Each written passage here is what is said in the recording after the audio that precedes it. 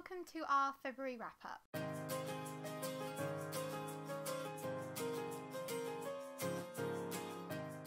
February was a really great month for us reading-wise. We ended up reading 16 books. We weren't aiming to read quite that many, but we managed to. Didn't quite get our entire TBR finished. We are about halfway through The Vanishing Half at the moment, so it will be one of the first books that we finish in March. This is the first video I'm filming after having my dental surgery, so I'm going to try and keep it as brief as possible, but I do also have 10 books to talk to you about, so this might get a bit kind of slurred towards the end, depending on how my mouth is feeling, and I do have one DNF to talk to you about as well.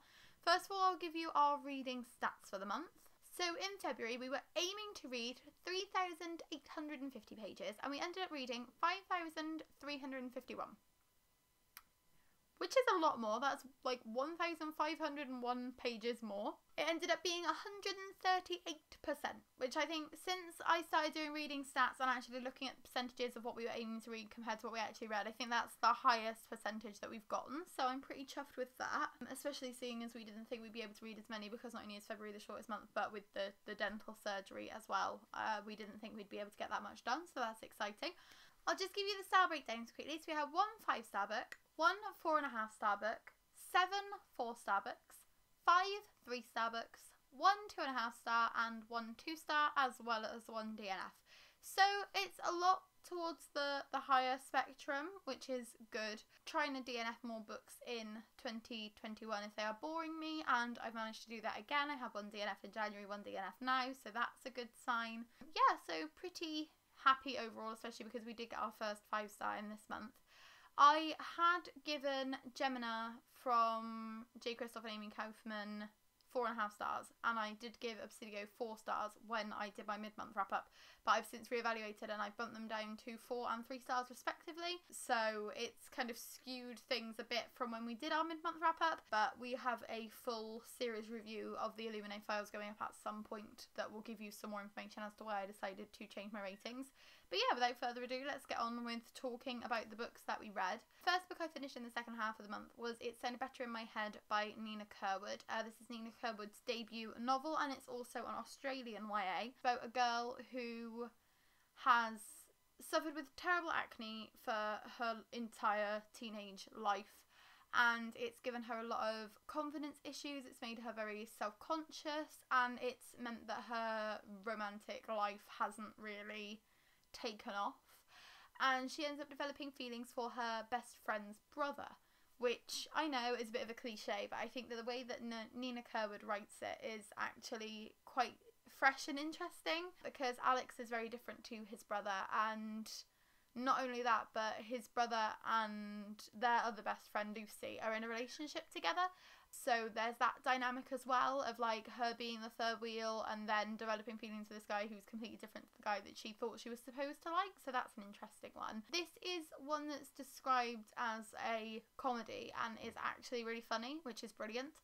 I often find that if there's a YA that's described as funny, I just deadpan facial expression, don't even crack a smile through the whole thing. It takes a lot to get the right sense of humour for me in YA, especially in like writing. I think it's different when you're watching shows, it's easier to get a laugh out of me, but books especially, I always find it hard to have that kind of comedy value in them. But this one I laughed out loud at quite a few points, and I read it by myself, but I kept reading quotes out to Sean to say like, oh well, yeah, like this was a really funny quote, I think you'd enjoy it. So it's definitely a book that I would recommend, and this one got 4 stars. The only reason I didn't give it 5 stars was because it didn't really have much of a plot. Like, she likes the boy and she's experiencing the summer while she's waiting for her exam results and waiting to find out where she's going for university, but not all that much happens. It's very, very short. I think if it was a bit longer and a bit more fleshed out, it would have been a 5-star for me, but I am looking forward to reading more of Nina Kerwood's writing in the future. The next book that we finished in the second half of February was Concrete Rose by Angie Thomas. This was another 4-star for us. So this follows Star's father Maverick as he discovers that he is a father and comes to terms with the way that being a dad changes his life.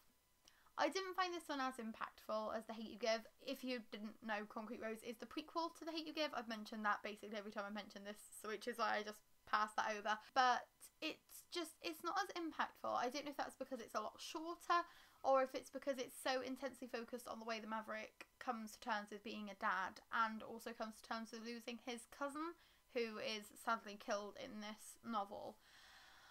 But I don't know, there was just something about it that I didn't like as much as Angie's other novels, and I'm still struggling to put my finger on what it exactly was. I liked the writing style more. So this is written in a very informal way. I think that it would be described as African American vernacular English. At least it feels like that. It's been a long time since I studied English, so I'm not quite sure if I'm using the term correctly at this point. But it's written the way that Maverick would say it. So you do get a very, very strong sense of voice throughout this story. But because I was reading it out loud, I did find that a bit hard to get my head around to start with. But I liked the fact that was a challenge, and I liked how vibrant it made Maverick. He definitely comes alive on the page in this story, and I already really liked his character in The Hate U Give. I just kind of wish this one had been a bit longer, because it feels like there's still more story to be told at the end of this book. I'm trying not to give spoilers because something in it that I didn't realise was going to be included in this is quite a big part of the story. But it feels like if that had been focused on a bit more, if this had been 100 pages longer, it probably would have been a 5-star for me, but it feels like it ends at a very strange point. But I did still really enjoy it, and I still love Angie Thomas's writing, and I was glad that we got to see a bit more of Maverick in his younger years. The next book that we finished in February was Memento by Amy Kaufman and Jay Kristoff. This was our 4.5 star for this month. This was the entire reason that I reevaluated my ratings for Gemina and Obsidio, because Memento is better than Gemina, but it's not as good as Illuminae, and that was what made me think, Gemina's not a 4.5 star if there's something that can be this much better than it that still isn't quite at Illuminae's level. So I kind of reevaluated it all. As I said, we will have a full series review going up at some point, so I won't talk about this one too much. But this is a short story that is set before Illuminae, and it kind of explains how Aiden, which is the computer AI in Illuminae, how he gets his independence and kind of gets his own personality. Because that's a big part of the story, is that he gets damaged and he becomes a character in his own right, even though he is this artificial intelligence. But this explains the kind of groundwork that gave him the potential for that damage to spark this personality, and I think it's fascinating. This gave me so much emotion, this gave me so many feels, and I loved the characters that were in it, even though this is 75 pages, I think. But I loved the characters that were in it, and I loved the story so much, and it was just what I wanted the rest of the series to be. I wanted to have that powerful feeling towards these characters, and I think it's Olivia is her name. She really does elicit so much emotion from you in such a short amount of pages. So yeah, definitely my second favourite book in the Illuminae Files series. The next book I'd like to talk about that we finished in February was Matched by Ali Condé. This is the first book in the Matched trilogy, and I gave this one 2.5 stars, but there were points when I thought I was going to give it higher. So this is a dystopian, and it's set, I think it's America in the future. It's probably America, most of them are. But there's a girl called Cassia, and in this world, the society determines everything. So they've chosen 100 pieces of music, 100 books, 100 paintings, the best of the best, the creme de la creme of human achievement. And those are the only things that are allowed now. There was too much choice, and that was the reason that the world ended as we know it. And so the society think, oh well, it was obviously because there was too much choice, that's why all this bad stuff happened, so we're gonna dictate it. So everybody has a vote, and we pick 100 best things, then that's all there is now. They have to wear plain clothes, so they can only wear this one set of clothes. They're very neutral colours all the time, apart from when they go to their matched ball. So when this book starts, Cassia is about to get matched, and that means that she's going to be told who her soulmate is, and who she will spend the rest of her life with, and who the society have determined that she is the perfect fit for, genetically and environmentally, so that they can have amazing children, and the human race will carry on as it is now, perfect. But Cassia, the day after her match ball, they get given like a little memory card so that they can see everything about the person they've been matched with, and she plugs it in and somebody else's face shows up on the screen. And it's someone that she knows, and she's like, ooh, that's a bit weird, why is Kai on my screen? But then, yeah, she is obviously interested in him because he's randomly turned up. The society's people, I can't remember what their exact name is, they come and they're like, hey, that was a mistake, that was a prank, somebody was playing on a prank, Kai in for you. And Cassia's like, but me likey. And I think I loved the idea of the society, and it's been a long time since I've read a dystopian which is just such a classic dystopian. Like, this is a product of its time, definitely, but it's kind of a guilty pleasure for me because I read, like, Divergent and I really enjoyed it, but I haven't, like, on rereading it, it's not as impactful, but I haven't experienced a dystopian for the first time for a very long time. So part of me was like, oh, I really, really like this. It's a very quick read, and yeah, it's very comforting as somebody who grew up reading dystopians. But then I just think, like, I've seen most of this before.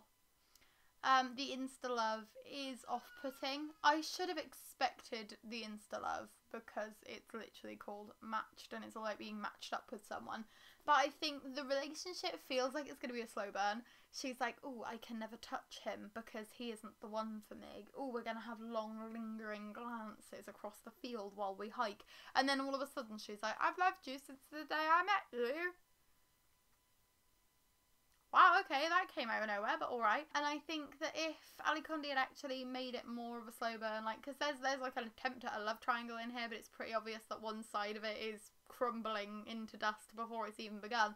And I think if Ali Conde had crafted the love triangle a bit better and had not gone with the insta-love aspect, if it was still kind of a hesitant, like, I want to be loyal to the society because that's what I've been bred and grown up and brought up to do, but it all kind of falls apart. So 2.5 stars for this one, even though it is a very interesting premise. There were some twists and turns. I saw them all coming, probably because, as I said, like, I grew up reading dystopians, so this isn't anything new for me. I am going to be reading the rest of the series in March, probably. I've put them on my TBR, I'll link that down in the description, but I'm not feeling it. Like, as soon as I finished this, I was like, I'll just binge the rest of the series, just get it out of the way. But now I've had, like, a week off, I'm like, oh, do I really need to read any more of them? So I think this is one that if you haven't read a lot of dystopian, you might enjoy it. And if you like stories where there is more of an insta-love aspect, it's going to be perfect for you. But yeah, I'm just not a huge fan of Cassia as a character. She's quite annoying, and also not a huge fan of the relationships. So 2.5 stars for this one. Like, it's exactly in the middle. Like, I'm completely neutral on it, but it doesn't feel like a 3-star. It feels like less than that. So I was like, 2.5. So yeah, not the one, but enjoyable enough because it was quick. On the bright side, the next book I'd like to talk about is our first 5-star of the year, and that was A Tangle of Spells by Michelle Harrison. So this is the last book in the Pinch of Magic series, which follows the Widdishin sisters. In this book, they move away from the island of Crowstone, and they move to a new location with their dad and their grandmother. And when they settle in, they realise that there are coins in the corners of the rooms, and there's salt over all of the doors and all of the windows. And if you've seen Supernatural, you know that salt blocking entrances means bad shit's gonna go down. And even though this is a middle grade, I find myself feeling genuinely unsettled. Like, there are such spooky, creepy moments in this one that I could feel like the shivers running down my spine, and I love that. And I think Michelle Harrison has such a way with words, especially the way that she crafts her magic systems, and the characters are all brilliant, and the world especially. Like, I hope that she writes more stories in this world, even if she doesn't particularly specifically follow the Widdishin sisters. I don't want this to be the end, because this is my favourite out of all of them. I really enjoyed A Pinch of Magic. I was a little less enamoured with A Sprinkle of Sorcery. I'm not quite sure why, but there was just something in that one that didn't quite click with me. But A Tangle of Spells was like eating chocolate. when I started, I couldn't stop. I thought this was going to take a few days, both a pinch of magic and a sprinkle of sorcery. It's been quite slow reading because I haven't been completely drawn in. But with this one, we were like 3/4 of the way through it and it felt like we'd only just started it. That is how easy it is to read this book and how enjoyable it is. And I think Sean summed it up perfectly. He said it didn't feel like a Woodish Sisters book. It feels like Michelle Harrison because she has such a distinctive writing style. She feels like reading classic children's literature even though it's being published now. Especially because her settings are a bit kind of, they feel more historical, even though they are obviously fantastical settings. But he summed it up perfectly. It doesn't feel like a pinch of magic story. And I loved that about it. I don't know, it was like the perfect storm for me. I'd had a couple of disappointing reads and a couple of books that weren't really interesting me, and then we picked this up and it was just perfect. And I'm already kind of thinking about rereading the rest of the series to see whether that same spark will be there. If this was just the one that it needed to like click my love for Michelle Harrison into full gear. But yes, definitely worth picking up. So glad that I pre-ordered this, and I'm so glad that I read these books because they really are brilliant. Now I've had a 5-star this year. That's really good. So we might as well just bring the mood down. The DNF. It was called The Dead Days Journal. It was by someone called Saundra Mitchell, and it was awful. End of the world, post-apocalyptic. It sounded like it was going to be a survivalist kind of thriller. It turns out there's actually like vampires and other like supernatural creatures in it. It wasn't what I signed up for, which was one of the major reasons that I DNF'd, because I just wasn't interested in that kind of story. But also, the girl gets raped. She's halfway through sex and her boyfriend carries on when she tells him to stop. And then he tells her dad, he goes to her father and is like, your daughter won't have sex with me. And her dad's like, right, she doesn't want to repopulate the planet, I'm going to have to arrange for her to get raped. What? How did this get published? I don't know if it is independently published, I don't know if it is a small press published book, but it should not exist. And I was disgusted by it. And even though it was a review copy, and even though normally with my review copies, even if I'm really not enjoying it, I force my way through, I got to 25% and I could not with this one. I was so angry. Not only that, the writing was very bland. The characters, there's lots and lots of named characters, but you don't actually get any descriptions or personality traits from them. So it's a populated world that feels like you're just surrounded by cardboard cutouts. Not good. So this one, bye-bye. What a letdown. I didn't want to be DNFing a book a month, but I just couldn't physically get through this one. Like, I got to that bit and I just felt such rage. It kind of felt like the Sookie Stackhouse book if somebody was trying to make it edgier and didn't really know what they were doing. I'd rather just read another Sookie Stackhouse book, and I didn't even really like the first one that much.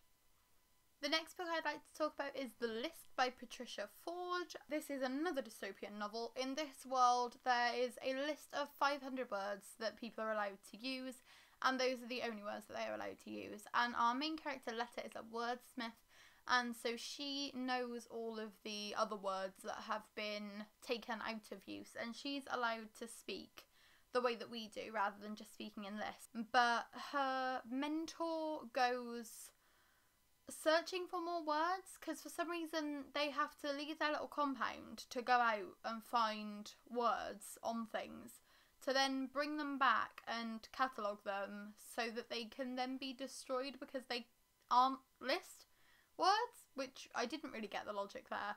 But Letta thinks that he's dead, and she ends up becoming, instead of just being the wordsmith's apprentice, she is the wordsmith, and she gets involved with someone who's like an outcast, and he's basically trying to get her to turn against the society and overthrow it and bring words back to people.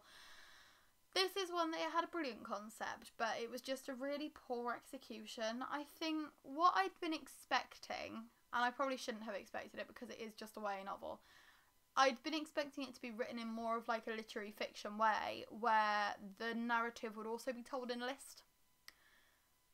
And that was naive of me, because it's just a normal novel with Letta's vocabulary and Letta's dialogue being written normally. And then the background characters are speaking in lists, so their dialogue is very stilted, it's very disconnected, it's very jarring. But I'd been expecting that from the whole story, and I thought maybe letters, dialogue would be the only bits that would be written freely. So you would have that contrast of like, okay, what would it really feel like if we were only allowed to use 500 words? If you're writing a novel and you've got like this list of 500 words that you're allowed to use, and you have to describe things, like you have to describe around things because you've taken that word out of use. But it wasn't like that. And then also the villagers could like come and request extra boxes of words based off of what skills they had. So if somebody was a medicine person, they could come and request like medical words. If someone was a bricklayer, they could come and request building words. So it wasn't really 500 words anyway. There were a lot of little loopholes and plot holes with it that I didn't really understand. And it wasn't until I was about halfway through that I was like looking it up on Goodreads and seeing what other people were thinking, because I was like, maybe there's just something I'm missing with this one. And then I realised it had a sequel, and I thought it was going to be a standalone, and it doesn't feel like it needs a sequel, because you get to the end and you're like, wow, I have no reason to carry on with this story because it's wrapped up so neatly. I can imagine what the sequel's going to do, because there are some kind of breadcrumbs laced throughout, but I'm not interested at all in carrying on with the series because it was just, oh god, it was like stale toast. It was just very, very boring and hard to get through, which I hate saying because, again, the premise is amazing. Like, for a dystopian especially, this has such a unique premise, but I just didn't like the way that it was written, which is sucky. I actually had this written down as a 3-star before I started writing this review, but I know I liked it less than Matched, and Matched was a 2.5 star, and I still felt fixed on having Matched at 2.5, so the list got dropped down. Sorry. Yeah, I probably should have DNF'd this one. This was one that Sean DNF'd. We were reading it together and he got like halfway through and was like, I'm too bored, I can't carry on. And then he asked how it was going. He waited until I'd read like another 40% and then he's like, how's it going? I'm like, nothing has happened. He's like, there's no way you've read 40% of this book and nothing has happened. And I'm like, okay, well, she thought this had happened and then she found out this hadn't happened. And he's like, oh, is that literally all? Yeah. Nothing happens in this book at all. It is so long for a book that has no content. Not a recommended one. The next book I'd like to talk about is Give People Money by Annie Lowry. This one I gave 4 stars to. It does what it says on the tin. It's a non-fiction book investigating the idea of universal basic income and looking at the way that it has been implemented in countries around the world where they've been doing pilot studies regarding whether a universal basic income would be something feasible. It was published in 2016. So it's a few years out of date. I would be really interested in reading more about this subject. So if you have read any books that do talk about UBI and are more recent, it would definitely be something I'd be interested in picking up. I think the concept is fascinating, and the way that Annie Lowry has done this research and travelled across the globe, you get to see pilot studies in India, in South Korea, in Nigeria. You really do travel all around the globe looking at the idea of universal basic income, and it is fascinating. I just wish I'd read it when it came out rather than waiting until it was 5 years out of date, because non-fiction ages so quickly, which is a shame. The next book I'd like to talk about is a short story, and that is The Pill by Meg Elison. This follows a fat girl whose mother is obsessed with taking part in medical studies, and she starts taking this pill that makes her skinny, and she bullies the main character's father and brother into taking part in this study, and she's trying to bully the main character into taking part in the study as well. It's a fascinating premise, and I think I liked the way it was written, but I'm still a bit conflicted on this one. My knee-jerk response was to give it 4 stars, because I think that the way that it talks about society's reaction to fat people and the way that society views fat people is fascinating. And the idea of this pill that, like, you take it and then you end up, like, defecating half of your body mass. and it's like fat cells and skin cells, so you don't have to have like tucks and lifts and things. It all just goes and you just shrink, and it's a fascinating concept. I think if I'd been in a bad place with my eating, it would have been the kind of thing that would have pushed me over the edge. So I am glad that I'm in a better place mentally at the moment to read this short story. It was free online when I read it. It was only going to be up for a couple of weeks. If it is still up when this video goes live, I will link it down in the description for you so that you can make up your own mind on this one. But yeah, I think it was like 25 pages. It was very, very short. But definitely makes me interested in reading more of Meg Elison's writing in the future, because she has a very straightforward approach to the way that society views fat people, and that's something that I would be interested in reading more about. And I then have 2 books to talk to you about that I actually listened to on audiobook. So these are after we had after I had my dental surgery, we couldn't finish reading The Vanishing Half, so we just grabbed a couple of audiobooks off of the library app and listened to them. The first one of those was How the King of Elfhame Learned to Hate Stories by Holly Black. This is the 3.5 in the Folk of the Air series, so it follows the Queen of Nothing, but some of the stories are actually set before the series and during the series. And my main complaint with this one is that I just don't think it's necessary. I said it. 3 stars. I liked some of the stories, but I feel like they could have been in the Folk of the Air series. It didn't need to be an extra book by itself. I can see why Holly Black chose to release these stories separately, because number 1, money, and number 2, it would involve taking a step back from Jude's perspective and going into Carden's head. And I think if we'd had the Folk of the Air series as a dual perspective series, it would have been more interesting for me, because I do find it kind of one-dimensional at points. Oh god, this is a controversial opinion because people love this series. But yeah, I don't find it completely engaging all the time, because I think there are so many plot points that rely on the characters deceiving each other and the miscommunication between them, and that's just not a favourite trope of mine. It never will be, and it never has been. I think miscommunication is just one of the cheapest ways to tell a story, because in reality characters would learn to communicate quicker than Jude and Carden do.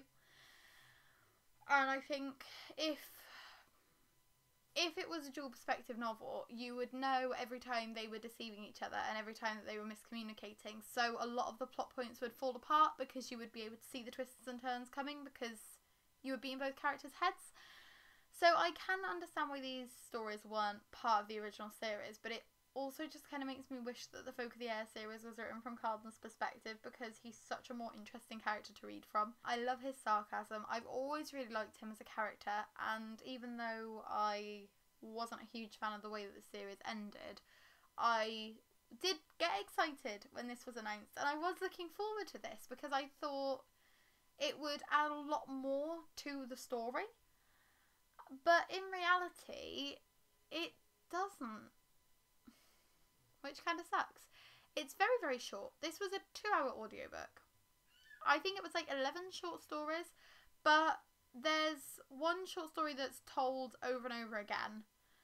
It's told with like a different twist on each time, so it's like the way that the moral in the tale changes, but that got very repetitive and boring because it's like, well, I've just listened to this and I don't really care. There was a scene between Locke, Nacasia and Carden that I thought was superb. I thought that the way that the characters interacted and the way that it shone a light on the kind of connections between them in the main series was just brilliant. I loved that.